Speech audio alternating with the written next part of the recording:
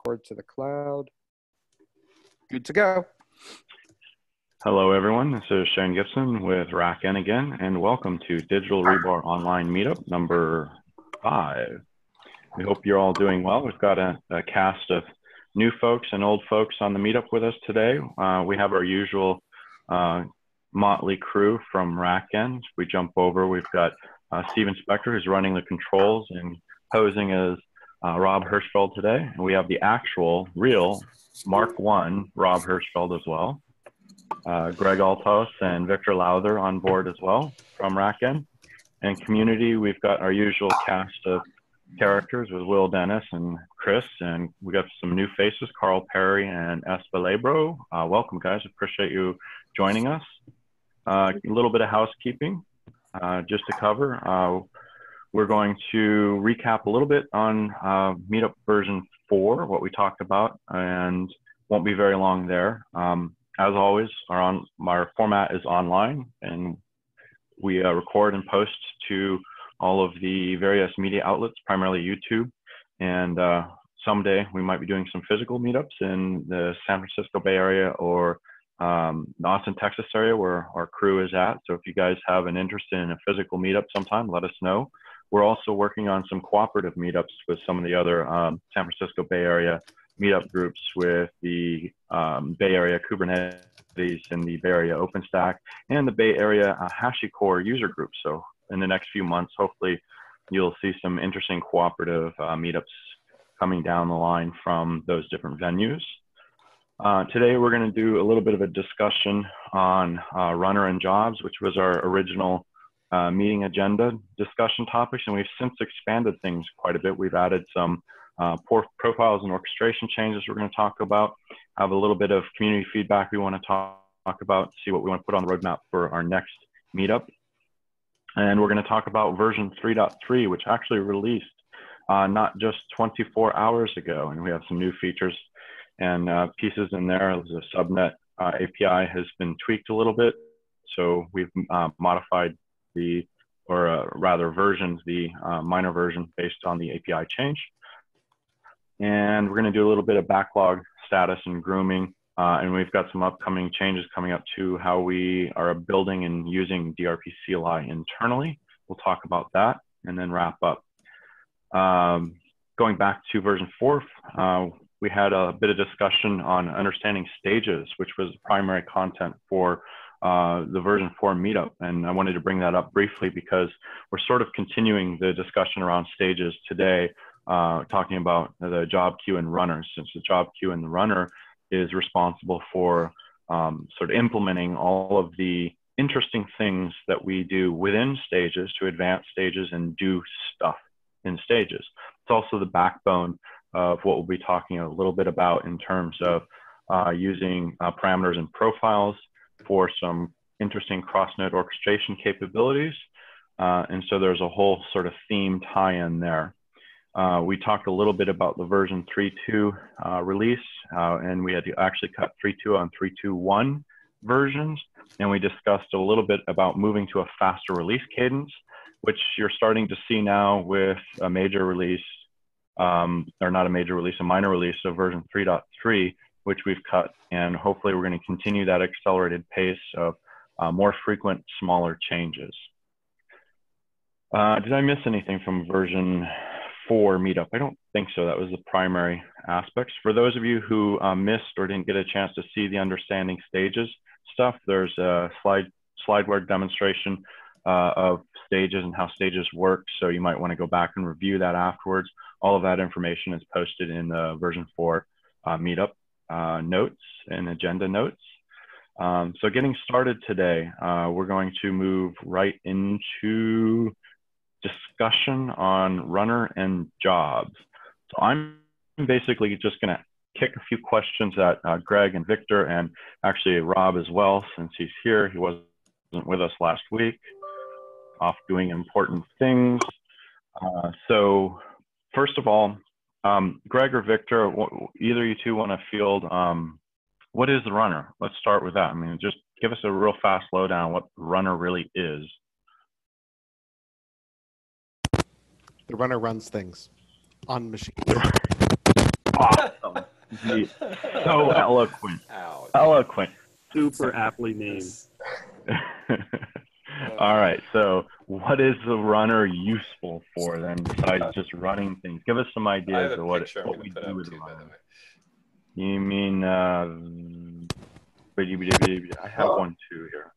Okay, so some examples. Want to get system inventory? We do that via the runner. We tell the runner to run go high and grab its output and shove it into a parameter. You want to wipe out your hard drives in preparation for installing an OS. That is another task that is run via the runner. And at a higher level, the runner is responsible for executing all of the tasks on the current machine based off of whatever stage it happens to be in at the current time. All right. Okay. So Rob, were you thinking about this digital rebar runner workflow slide? Although it looks a little different because this morning. For some reason, I'm not able to color in there. see the screen. Hold on. Let me bring up another client. It's not Just keep going. Just keep All right, going. let's just keep going. So basically what we're referring to everyone here is if we take a look at the screen share, we have digital rebar provision is the blue blob on the Rob, I changed your screen Yeah, that was so the it's one. not all You're in the right one. Okay, and so the blue blob is the rebar provision endpoints, and it we're talking about the stages, the green rectangle, which implements its work in, via tasks and jobs on the DRP side, and on the machine side, that's actually the target machine that's being installed. The red block box is the boot environment that you install, for example, Ubuntu 16.04. The runner is actually what we're talking about here, and it's the purple magenta-ish box. It's kind of hard to distinguish that color, I think, but the magenta box is where the runner is actually running. And we implement the runner simply as the DRP CLI in a special mode. So we call DRP CLI, we start it up in a special mode. It talks back up to the digital rebar provision endpoint. And it basically is looking for jobs in its queue. And that's what this flow is on. Rob, Greg, Victor, you want to sort of expound upon that? I mean, in some regards, that's as simple as it is. It's a DRP CLI running the process jobs machine command inside of a boot environment. It doesn't have to be, but it happens to be inside the boot environment that the machine's running. And that process basically runs until it's told to stop, either by a return code from a task, or when it changes stage, it can be told to stop as well. And so it acts as a blocking function. So for example, in the install boot environments, the DRP CLI or runner will run until some task tells it to stop, at which point then the install process will finish and reboot. So that's an important kind of subtlety about this to some degree, is that when you're using the runner and thinking about setting up your workflow and stage sequencing, you need to be aware of, especially for the install ones, what will stop the runner. And so you need to make sure you either have a stage that is set to runner wait to false, so that stage stops the runner, or there's a task that stops the runner, or as part of the stage transition, it marks the runner as stoppable. So that's just a little note. Let's see, what else about this? The process jobs action, or runner as we call it, is responsible for getting the tasks as actions from DRP for that specific machine. And while DRP sequences the tasks and converts them into the jobs that you see inside of the UI and the rest of the system to get the status of the jobs that are run or tasks that are run, the CLI is just asking specifically for the tasks on that machine. So it's very scope limited, and based upon the boot environment, usually it's security limited to just the tasks it can see. Okay. See, I knew you could say something more eloquently and interesting besides it just runs things. All right. So what are, Victor, do you have any thoughts on how do we actually interact with, from an operator standpoint, runner and jobs? What are some of the operational things? I'm thinking sort of along the lines of, I want to show what jobs are running. I want to look at, what jobs are associated with the machine during an install process and sort of introspect in what's going on. Can you give us a sort of a rundown of some of the operator interaction points? Most of what you're going to see there is a combination of looking at the jobs for specific machines via the job section in the UX or the CP or the CLI, and see what things are currently running on a machine. Has the I don't know. Have we tweaked the overview page to show that yet? I don't think we have. I don't think we have. No. The overview from a runner's perspective? No, that's on our list to do. Okay. Same with machines themselves. Yeah, I mean, pretty much the way the runner keeps track of what it needs to do is it looks exclusively at the machines. We maintain a list of tasks that have been added to the machine, and we maintain an entry into that list called current task, which is just an index into the list that points at the task that is currently running. And as the runner does its thing, it increments that index until it's out of things to do. Okay.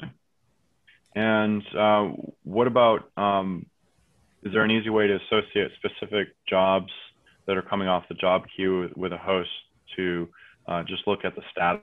So something breaks, how do we sort of figure that out?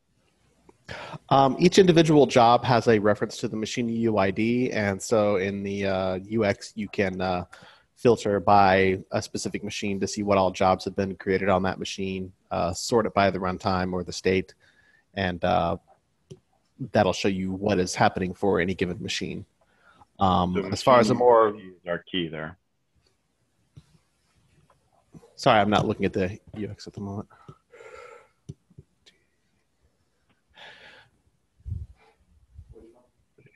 Oh, I was wondering if someone actually has a copy of DRP running, and we can pop up the UX. It's a lot easier to show what's happening there. Yes, just a moment. I'm bringing it over to here. Wiggity.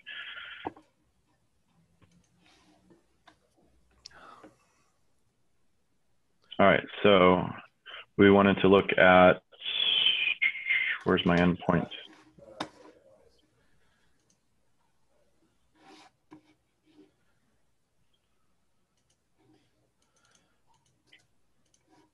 You wanted to look at what? Jobs. Just scroll down. Yeah. I don't have many. Nope. But you can see that machine is one of the columns that we list for jobs, and the filter will actually let you. The filter will actually let you, filter out jobs so that you're only looking at jobs for a specific machine. If you pop a UID in there, this is awesome. I haven't even seen this. Yeah. When did we drop this in? This was about a week and a half ago. Yay, team. Yeah. Sorry, I didn't mean to sidetrack us there. Oh no, well, I mean, if you want to get an overview of what's happening, filtering on jobs is the way that I do that. Okay. We have another cool UX feature, I think, that just got merged too. We can save it as lanyap at the end of the meeting. The endpoint admin? Yes, that's exactly. Yeah, that's exactly why I was bringing this up. So I was going to show that in a moment. Cool. So, okay. Okay, interesting. I like it. Will and Chris out there, you guys, you had a lot of questions 2 weeks ago around stages, and we had a very animated discussion on delving into the runner and the jobs and the work queue. I had to cut us off because we're running out of time, which is why we wanted to extend into this meetup discussion. How do you guys feel about sort of the information you're receiving? Is it helpful? You have any questions about all of that process? Yeah, that graphic is very helpful. Okay. What else? The jobs on the UI, that only updates when the job's complete, correct? No, it's dynamic. Oh, really? Okay. It's mostly, yeah. Do the entries pop in when the job kicks or when the job completes? When the job is created, it will get added with the state of created. It will then move to a state of running when it actually starts to be processed by the runner. And then when it's finished, it'll either go to finished, indicating success, failed if it failed, and incomplete if the task set decided that it wasn't sufficiently done but needed to stop processing for a while. There's special use cases for that. Probably don't want to go into it quite right now, but realize that it can have 3 return codes. Okay, so I'm looking at the state column, right? Uh-huh. And okay, so it's iconic that I guess a red exclamation point is a failed, a green trophy is finished, and I don't think I've ever seen any other state. Yeah, well, incomplete won't show up. Well, what you said when it gets created? Yeah, so yeah, Created is ephemeral, and if you catch it in the few microseconds that it's actually set to created before it switches over to running, then you have very good reflexes. Yeah. Okay, so here's the thing. I'm like doing installs, and I want to know what's going on right now. Like I see the yellow bar on overview at which stage it is. Well, that's fine. Is like, what specifically is it doing? So I go to jobs, and it was like, it seemed to me like it only was showing completed or failed things and not things that I had yet to do or things that it is doing. So that's actually an interesting point. The jobs table is only populated as the actions are taken. So your machine may have a task list of 20 items. As a item is being processed, its job is created. So for example, if I create a task list of 20, I don't create 20 jobs all at once. You only get a job as the items are created. The views that you're asking about are like, what are pending work, what's currently in flight. Those views we still need to construct in the UI. The parameters are there on the machine, specifically the task list and the current task index, which is an index into that list, can give you that information, but the UI doesn't reflect that right now. Yeah, I mean, if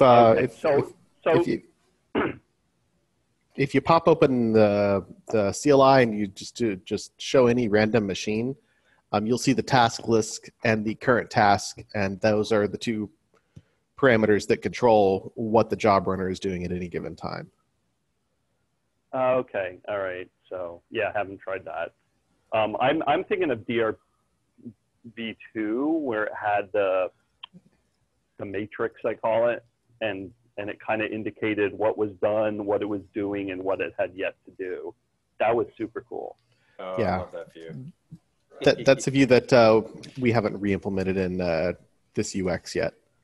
We're not sure it makes sense, but we do need to have this machine is doing this thing. We don't build a big graph anymore, so it's really hard to create that view. I mean, it is an ordered list, and right, and I mean, you have a whole stack of let me get the right terminology. Is it tasks or jobs? I guess it's jobs, right? Like you build or is it dynamically built? Like, hey, I'm doing this thing. Okay, I got done this thing. Give me the next thing. I mean, something has to know what the next thing is. That is what is tracked on each machine by the tasks field and the current task field. Right. So. And I don't think we expose that directly in the UX, but if you pull up a machine in the CLI, it's Yeah. pretty obvious what's there. Got you. So you know, if the data exists, it could be exposed in some form in the UX. Yeah. The difficulty that Rob is alluding to in Digital Rebar version 2, we don't maintain per machine anything for as far as scheduled as to what to run. That information is essentially globally present in a gigantic graph that contains every action that ever needs to happen for any given configuration. Okay. And Very powerful notion, but it has its fragility, and it tends to get hard to explain as to why things happen in a specific order. So we switched to a simpler model that has the side effect of it's harder to like draw that matrix view because things will pop in and out randomly as the machine switches stages. Right. So Will, in version 2, the graph was actually pretty hard. It was flexible, but it was pretty hardwired. In version 3, you've got tasks inside of a stage that are pretty predictable. So we could show you a list of expected tasks to run and where you are, but the stages themselves are not that predictable. So there's actually 2 levels of technically so there's 3. Excuse me, Rob. When the system's on a stage, you're saying it does not particularly know what the next stage is and the next stage after that and the next. It's dynamic that way, correct? It knows if it gets to the last task, or in the latest code, and I would defer to Greg or Victor to explain it better, but the latest, the 3.2, the changes in this latest drop, stages automatically transition to the next stage, but that can be preempted. So I know sort of one stage where it's going to go next, but it's not much in more the release dynamic. yet. It's not in the release. That's not in this last release. Okay, 3, 4. For the current code, the change stage task is the only one that we can rely on to know where things are going to go next. Got ya. Because that is like the pointer, if you will, to the next thing. And it changes. It can change, I should say. Yeah, that's what I'm getting. It's dynamic that way. It's like not till it gets there does it say, well, what's the next thing to do? Yeah, and the reason we're moving away from that is due to some technical reasons as to how some technical issues with how all that stuff works. It's hard to do like a fan out and fan in pattern where when you hit the end of a certain stage, you want to you want to decide what to do next based off of some other parameter that's in the system. Right now, that involves writing a custom task, and we're trying to think of ways to kind of genericize that and embed that and embed support for that sort of thing. Okay. Like a common example would be, I just finished my discovery, and what I want to do next depends on what the exact type of system I discovered was. Yes. Yeah. Awesome. I mean, that's why I was pushing for like the go high to be in there, because you want to possibly take actions based on go high inventory. Right? Yeah. Super. The other workflow issue that needs to be addressed is that for transient stages or workflows that go through transient stages like Sledgehammer or the install image, we need to be able to restart at a successful position on failure. So for example, we need to be able to reset a workflow back to the beginning. So think of it as like, say I do a workflow that has CentOS 7 installed, then does SSH keys, then puts Puppet in place, and then puts some additional runner services, and then stops, right? So you get halfway through that and then it reboots. Well, the way the system currently works, it'll go back to the install, do the install, but we'll skip some of those stages because they're already done. But that was not a completed set of workflows. Yeah. So part of this coming work and around the workflows that, to address like the fan in and fan out issues is also to handle the stage recovery. Okay. So realize there's still a little bit more work coming even beyond what we'll talk about here in a minute for 3.4. All right. So last thing is like, forget about the graphical presentation, but it would be super helpful, I think, to the users to know where they are if the next thing can be determined, but at least know where they are in the current stage. Yep. Like, what is it doing now, you know? Yeah. No, we agree. Right. Okay, cool. Thanks. All right, so I'm going to wrap up the discussion on that now. We're eating time up like crazy, which is good. It's good stuff to understand because it's sort of the heart of a lot of our design and architecture decisions on how and what digital rebar provision is and does. So it's important to understand that, and the feedback, Will, is really appreciated in terms of both using it, how to operate it, and how to what you're interested in seeing change in it, so we can help guide the future direction of the product and features and capabilities. With that, we're going to move on to profiles and orchestration changes. So this is a relatively new topic we just added recently. And Rob, I'm going to let you talk a little bit about this since this came to me mostly from you. I see how it is. It's the messenger problem. So just to couch it real quick, to tee it up for you, Rob, if I may. Essentially, this is taking a look at our existing content system and how we use parameters and profiles, and how we might extend that as a generic pattern use case for doing some cross-node orchestration. So I'll leave it at that, and I'll let you. Making Greg cry. Yes. Yeah, I wouldn't. I would caution I would not use the word orchestration. Orchestration means something very specific to me.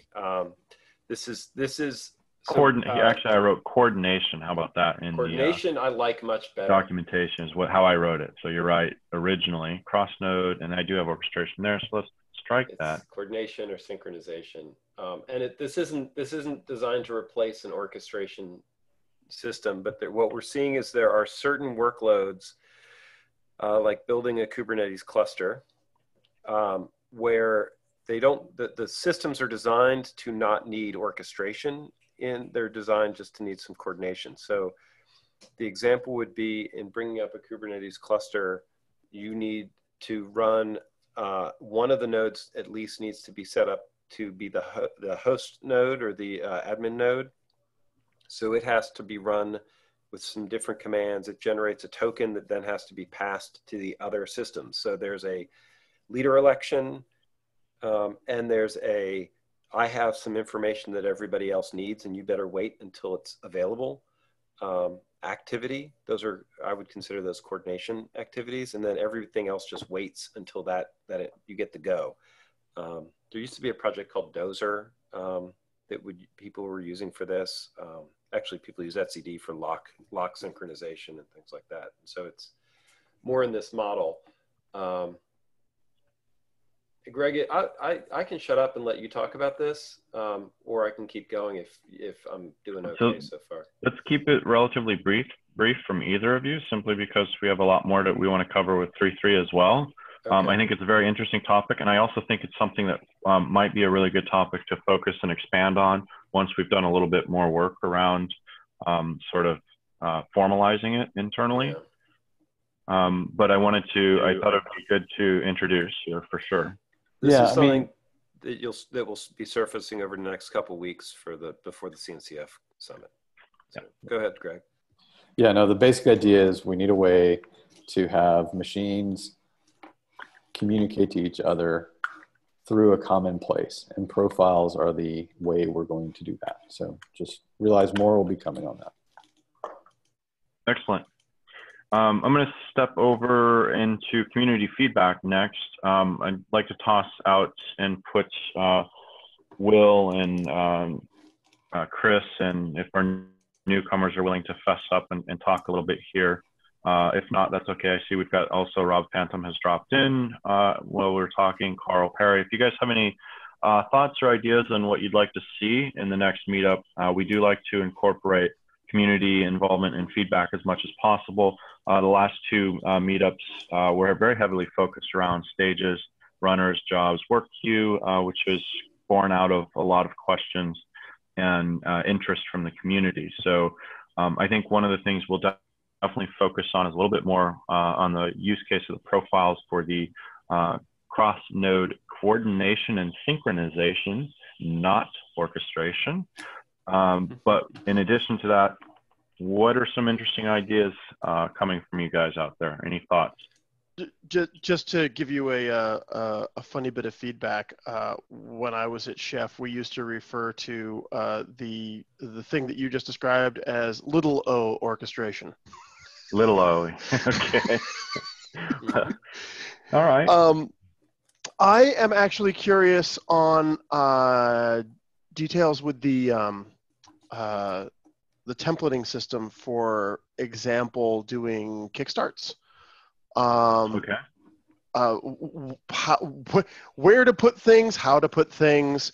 I'm still trying to. I'm still very new to DRP, and I'm trying to get my feet wet. And I've got a bunch of projects that I want to complete with it, but I'm kind of struggling with that at the moment. Okay. It's not so much like how does the templating work. Like I understand that it's Golang templating, and that's awesome. But what I'm failing to understand is how the different parts of the template fit together. So like for example, Greg's SSH key comes in every single install of DRP, and like how do I make a new? Probably stop making Greg's SSH key the default. Greg likes his own thing. Greg will own the infrastructure world. It's only added into the system as a side effect of using the example profile. So yes, no, I understand, but it's basically like how to properly set all of that stuff up. What information is available, so that I can do things of like, where do I pull stuff like SSH keys? How can I configure additional IP addresses if I wanted to do that? I want to make additional users. What's the right way to do that? Things like that to get off the ground, because I don't necessarily want to just put an SSH key as root on every machine. And in fact, one of the things that I would like to do is change the SSH config during the Kickstart process so that, it's somewhat secure when it comes up. Things like that, and that hasn't been super clear to me. And I may be overextending what I should be doing with DRP, and that's fine. Getting that feedback is also super helpful. Actually, so those are some really good points, and we have some of what you're looking for spread out all over the place. So what I would suggest, if you're running into specific questions, ping us on Pound Community first and foremost, and we can point you at what we do have, and we'll smack ourselves on the hand for the pieces that we don't have. We are working hard to try and bring the doc up to date. It's been a slow grind in the background of me doing a lot of the doc, and I know that there's a lot of pieces and parts missing. So if you have specific feedback on focus areas for us, that's good. I would suggest basically if you have some patterns, for example, a specific Kickstart that does something interesting, like you were suggesting better securing OpenSSH, that's a pattern that we'd be very interested in seeing. So if you had specific recommendations for that, we would love to either take pull requests, preferably, if not pull requests specifically, input and feedback into that to making the overall solution much better going forward for everyone. And we can sort of abstract that generically across all the different boot environments and templates we use, or we can point you in the right direction for drafting and crafting that, so that you can create a pull request that will require minimal. I mean, even if you don't know how to use the templating stuff to make it generic for us, shoot us a pull request, and we're really happy to work with you to, to help teach you how to use the templating to make it generic, and B, that makes you, a much better operator in using the product yourself. Yeah. So I guess one of the things I'm a little confused then is like, so I didn't think it would be something that could be generic, because like, for example, you'd be integrating this into a Kickstart script, and putting something like that in a Kickstart script is going to be very different than putting it in the, for example, the post-exec section of a DE bootstrap. And so I was kind of like, I'm not entirely sure what's the right way to do this. Yeah, in some cases, it's maintaining content, doing the same thing in split environments, because of Ubuntu precedes are different than Kickstarts, etc. But Yeah. Some of the things that's interesting with the runner stuff is that obviously the boot environments have slightly different execution spaces, but the goal that we've kind of been trying to move to, or at least I've been, is that for some of those tasks, like creating users and stuff like that, you could try and figure out how to do it with a kickstart, or you could build a task that adds users. And then that could be functional across both Ubuntu and Linux, right? Post-install and pre-install. Right. And that gets done as part of the runner in the chrooted environment after the installation's completed, but before it reboots. So there's... Oh, okay. So the point is there's some interesting choices and options available, right? You could build a template that was injected into the Kickstart that did that, right? As part of the kind of the user creation part of Kickstart. Or what I've been trying to kind of move people to is suggest, look, do the basic install and then write what you're used to writing, which is, you know, make user blah, right? So, yeah, I mean, that makes perfect sense. The only thing I figured that the runner was only going to execute on the Sledgehammer environment because it wouldn't necessarily be available in things like Pixie Boot environment, or not the Pixie Boot, but the like the Debian installer, or the CentOS installer, or things like that. It's available in all the boot environments currently. That's an advantage of our derp CLI being a Go binary. If we want it in an environment, we just copy it over. Okay. And it basically works. Yeah, that's a very simple model. The DRP CLI enables our runner functionality. It's super lightweight. We stage it on the endpoints, and as part of the boot env install process, we can drop it in place and use it to manage jobs and workflow as provisioning and post provisioning activities. It can even live on in your OS environment and do interesting things after the fact. By default, it goes away. Greg and Victor will keep me honest there. Because from a security perspective, you don't want an agent running there in some cases. In some cases, you want to be able to enable deeper machine lifecycle management, and that would allow us to do some other interesting things, as well as allow you an administrative day two operational integration point. Sure, makes sense. Okay, cool. Yeah. Okay, I'm going to close that up because we're running down to about 20 minutes left, and we have some interesting things to talk about with DRP version 3.3. As some of you may have noticed on Pound Community, there's a bit of discussion about, oh my goodness, version 3.3 dropped. Yes, indeed. The rumors are true. We did drop 3.3. Mentioned it a little earlier in the meetup today. We moved to version 3.3 because we extended the subnets API. And so we have a raw document we've started to formalize what changes cause major, minor, and patch number updates. None of it's particularly earth-shattering. It's pretty standard fare in what those things are. They're well documented. We just wanted to put together a formalized document. We'll present probably at the next meetup once we have some time to tweak it and run it through. But according to that process, subnets API adding new capability requires minor version number bump up. Victor, was the subnets API tweak, was that yours or was that Greg's? It was mine as a side effect of the proxy DHCP stuff. Okay, that's where it came in from. Okay, yeah. So give us the overview. What is it that we tweaked and added to? So for subnets, we added the proxy and Boolean flag on the subnet. This indicates that subnet should not act as a DHCP server, but act as a proxy DHCP server. The idea is that when it sees DHCP discovers, it will send an offer that doesn't have an IP address, but has the boot options needed to do a Pixie boot.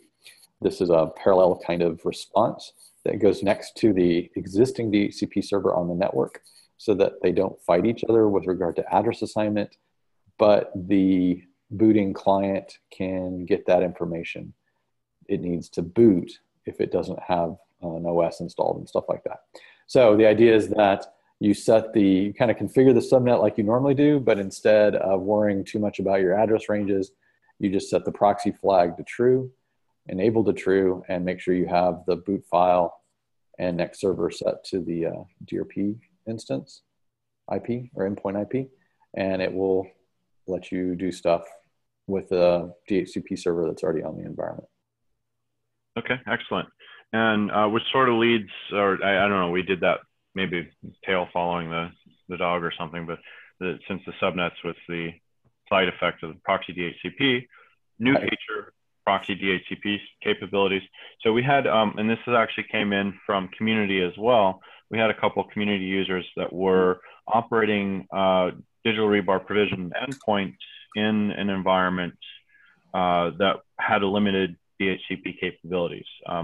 In one case, it was specifically a Wi-Fi based DHCP service, which didn't have any support for adding PXE option parameters to pass through. They still wanted to manage their DHCP leases from their Wi-Fi device.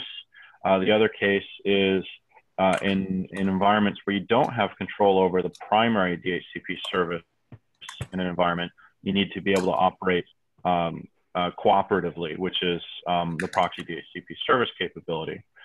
So that came in from community. So the net effect is now digital rebar provision endpoint has the ability to be a full-fledged DHCP service and manage the PXE provisioning options fully, which is sort of the standard model we recommend, but we also operate just successfully in a model where your DHCP service is external. You do have to ensure your configuration of your DHCP PXE options is correct in that environment. And now the third model, we can operate, as Greg was just mentioning, the proxy DHCP configuration. So that's a really nice feature release that came out of the community feature requests, and it makes sense definitely to put in place. Mentioned also, I should mention that also coming in from the community was a request for ARM64 ARM v8 builds and ARM v7 32-bit binary builds of the digital rebar provision endpoint service itself. So we added experimental feature support for those so that we're actually cross-compiling now for ARM64 and ARM v7L, which is the 32-bit binary release. Warning, the experimental label there is just as says. It's experimental support. It's not very heavily tested. We do still do full unit testing of the code, but the actual binaries have not been executed very heavily in the field. So we offer the suggestion that caution, sharp edges might cut you with ARM platform support. The other very important note is that this is purely a digital rebar provision endpoint. So you could build DRP, or rather run and operate DRP on ARM hardware. This is not adding bootm support at the moment for provisioning OSs that are on ARM platforms. So that's down the road feature that we'll be looking at when the opportunity comes up.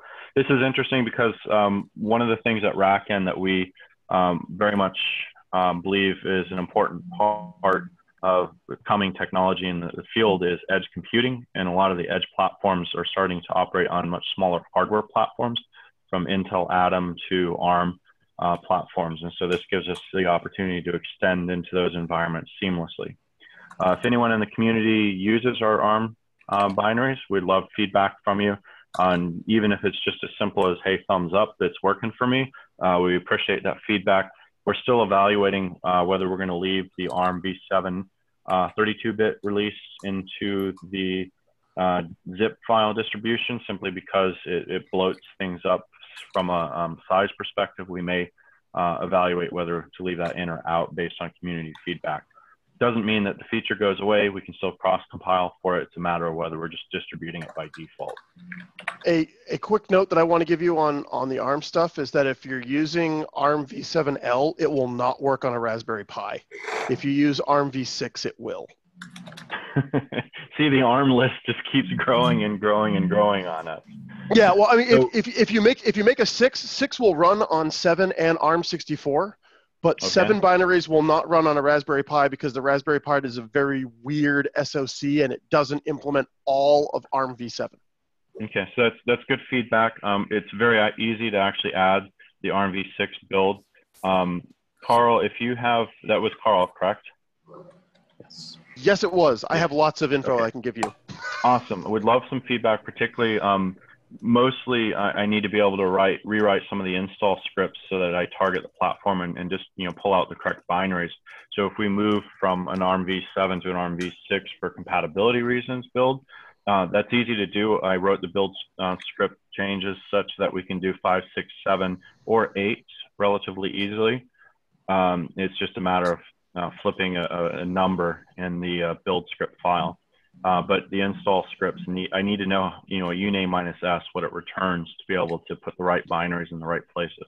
I am surrounded by various ARM boards. I can give you uname -a's or whatever for a variety of pieces of hardware, so no problem. So, Carl, you've just been drafted as our ARM expert, and you're going to become our QA and test department for ARM platforms, okay?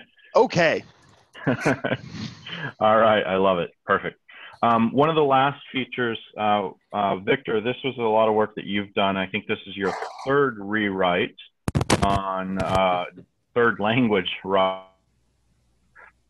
writing some generic templatized tools to inject OS repository changes into bootenv configurations. You want to talk a little bit more about that feature and what that gives us now? Sure. Well, the brief summary is that the basic content has grown a new parameter called package-repositories, which contains all of the necessary data to essentially define your own internal package repositories for OS installation and provisioning and post-install updating, all that other fun stuff. And the templates have grown a few new helper functions that know how to use that parameter to write out the correct stanzas needed for dealing with app style and yum style external package repositories, along with how to write out the appropriate lines and kickstarts and net precedes to use those repositories. If you can pull up the documentation for that on Read the Docs, that's probably the easiest place to. That's probably the easiest way to take a look at that. I'm on latest. Actually, this is a very brief segue that I was going to cover earlier. We've had a lot of questions about features and capabilities. The discussion about documentation is moving fairly quickly. We highly recommend everybody in the community, if you see in the lower right corner of the screen, there's a little pull down that lets you, or a pop-up or whatever the heck you want to call it, lets you select the different version of doc that you're on. You'll see our current version 3.3.0. We do recommend for some time going forward now to use the latest version of docs. That's where we're keeping most of things updated before we advance tip or a specific version number. So to catch the latest documentation. Victor, apologies for the segue. Where in the docs did you want me to look? Scroll down to the table of contents. Let's see. Not there. Where is it? Hang on. You're reading. You're scrolling a little too fast for me to actually see it. Scroll back up a bit. It's under architecture. Oh, yeah. Architecture and yes, data. Data? Yes, that's obvious. So hopefully and obviously named there. That's on my list. Yeah, so if you scroll down to, if you see the table of contents there, there's an entry for the repo object. You'll scroll back up. The table of contents on the left side, or the right side rather. There's a package repositories entry about 5 bullet points down. Yeah, that one. All right, so everybody sit quietly and read now. Probably the easiest thing. So we have an example of a package. Got about a minute to wrap up there, Victor. Okay, but if you scroll down about a couple more pages,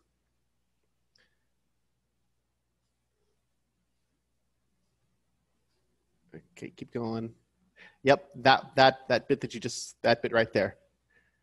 That is the TLDR on how to use package repositories. You set the package repositories parameter, and then in your Kickstart or your pre-seed or your post-install environment where you're wanting to write out .repo or sources.list files, you use these lines. Okay, so this is the Golang template stuff specifically that would be injected into the boot env to realize the package repos, and then the params. No, that's remote root access. Okay, sorry. Yeah. Moving down too far. Oop. Yeah, the .install repos, that's what you'd throw in a Kickstarter or a pre-seed to have the lines that define the repository, that it would spit out the lines that are necessary to install from those repositories.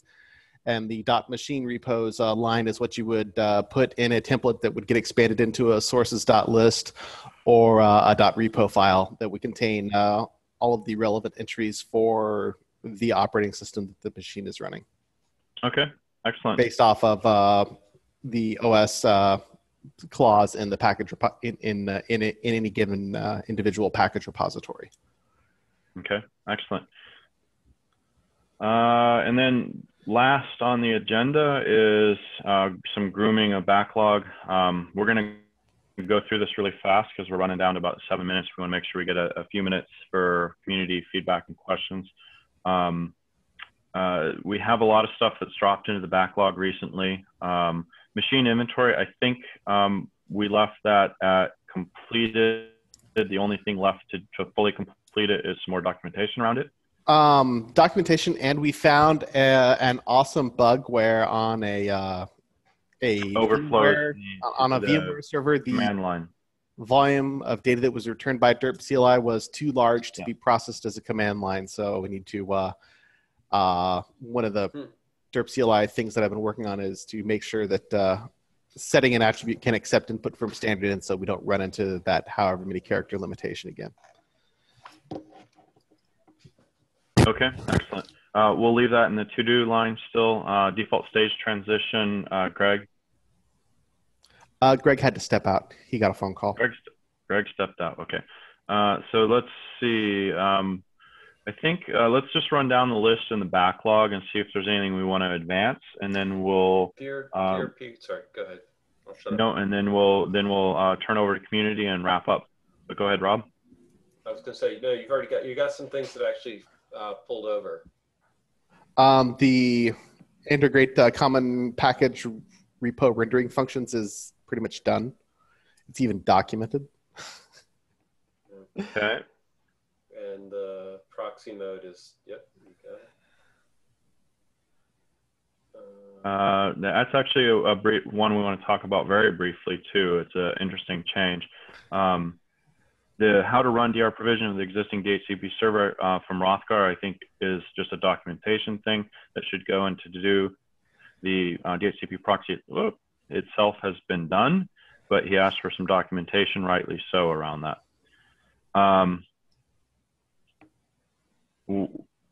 Just going down the list real quick. UX is tricky. Yeah, it's a reasonable request.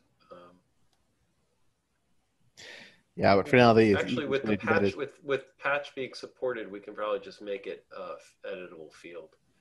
Yeah, well, I mean, it's always been you've always been able to change that name. The unique identifier is the UID. So I don't know why it's not. I'll put that in to do. It's trivial. Okay. Will, you're going to get your wish there, it sounds, before the next meetup. Time. Yes, I'm making Rob take some time off for Thanksgiving here. Rob is going to leave his phone behind for a few days, right, Rob? You're not going to do anything electronic? You're going to focus on family? I won't contact any of you. How's that? Okay. Anything else we want to move over right now? I don't think so. All right. So I will go through the current to-do log, make sure this afternoon, and make sure that the tickets are annotated correctly, and then move them to completed. And I think is going to end up leaving us. Machine inventory will sit in to-do for a little while due to the current bug and documentation. I'll touch base with Greg on default stage transition and see if he's ready to close that one out. I will look at documentation for DR provision. Was that feedback from me? I got a weird feedback on my side, sorry. Rob is going to take a look at editing machine names, so that's a real to-do for the moment. The allow DRP to restrict TLS ciphers, that came out of requests to ensure that we don't allow clients to communicate to us with weak or middle strength ciphers. So you can actually flag DRP endpoint to enforce strong ciphers from a security perspective, compliance requirements. And I believe that is pretty close to done. I don't know that we've finished any testing for it. Greg finished that up, I believe. And then the DHCP proxy mode can move to done, I think. Yes. And integrate common package repo rendering will be moving to done, completed as well. So that's sort of a brief rundown on things we're advancing for 3.3.1, or if there are any API changes that require a minor version bump to 3.4 to be looking forward at the next meetup. With that, we're going to wrap up, open up any questions. Not a whole lot of time for the peanut gallery, but if there are any questions from anybody out there that we want to talk about now, or things we want to drive for discussion for DRP, go. I had a note for you that you didn't show the endpoint setting. The end. The new endpoint naming feature. Ah, yes, that is true. I can demo it very briefly. It's a small feature, yeah, but it's nice. Definitely, it's adding. You pop out, and right now, as you can see, my registered endpoints list are all IP addresses. Not very friendly. If you go down to your organization endpoint names, we now have this capability to add more interesting names. So this would actually be Shane's 5-min DRP demo, long-lived cluster, and then I can now save and also remove lists. So it's a nice feature to be able to add a little bit of endpoint management capabilities to naming, get away from IP addresses, etc. Rob, I think, did you do most of that work, or was that you and Vic, Greg collectively? That's me. If it involves icons, it's usually me.